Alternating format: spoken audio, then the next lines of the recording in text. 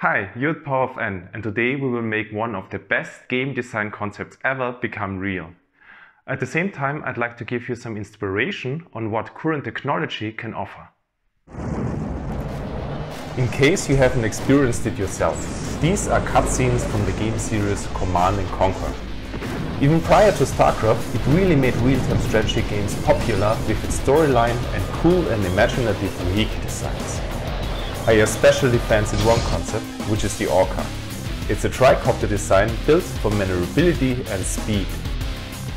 However, several Orca designs exist, and we are going to add to this by creating a fully functional radio-controlled model. To create the main body, we are going to use Topology Optimization. It's a type of simulation tool ideal to create light and stiff structures. First, you need to define the available design space and specify the physical loads that the part must withstand. The optimization software will then generate a design proposal that meets these requirements as effectively as possible. These proposals are often highly innovative and can serve as great inspiration for the design work.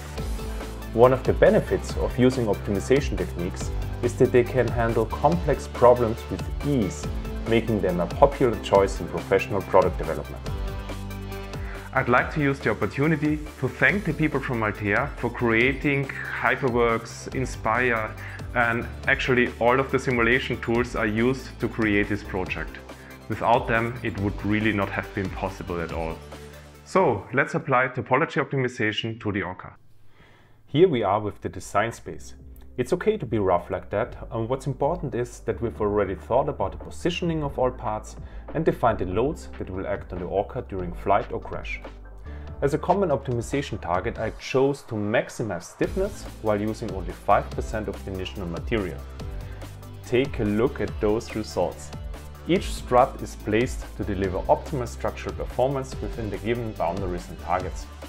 Now we can easily perform variations on those settings or investigate different part placements. Being able to review stress distributions and eigenmodes is also essential.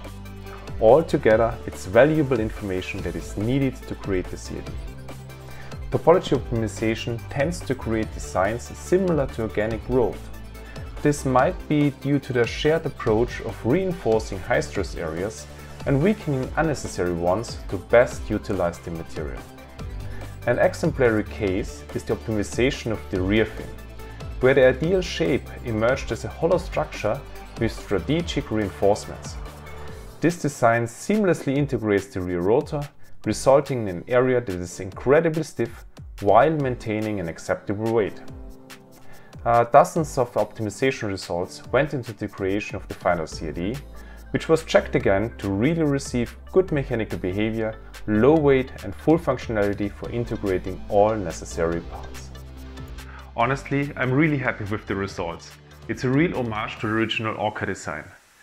Besides the main structure, a lot of work went into choosing the electrical and mechanical parts and implementing them into the design. I'm going to skip the details for now. In case you're interested, there's a full list of the parts which are included in the model in the video description below. So, without further ado, please enjoy the final design.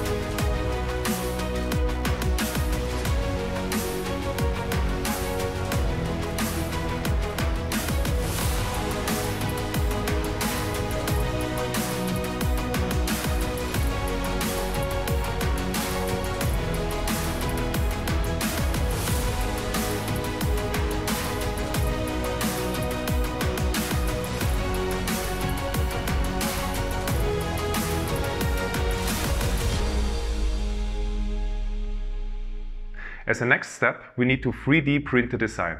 There are several techniques out there. In this case, I chose multi-jet fusion. It works by applying one thin layer of powder, polyamide powder in this case, one thin layer, heating it specifically in the areas where you want the particles to bind together. And then you apply the second sheet, heat it, third sheet, heat it, and sequentially build up the whole model. Here are some pictures of the physical parts. When I first saw them, I was amazed by their great geometrical accuracy. Also, the sand-like surface complements the design perfectly. The concept was created with as few parts as necessary and everything fits together nicely. Following this, a series of test flights enabled the calibration of the entire system. Finally, let's fly.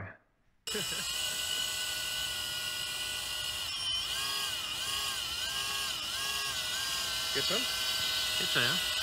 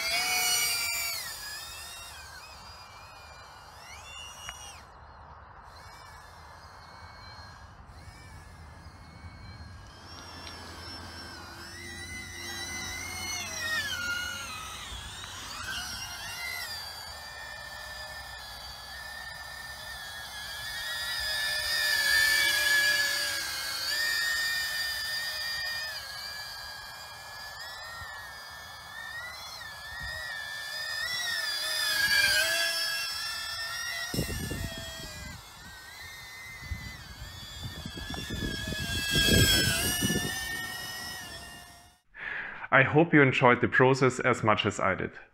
As a next step, I'm really looking forward to creating an updated version. There's just so many things one can improve on. It's gonna be awesome. See you soon.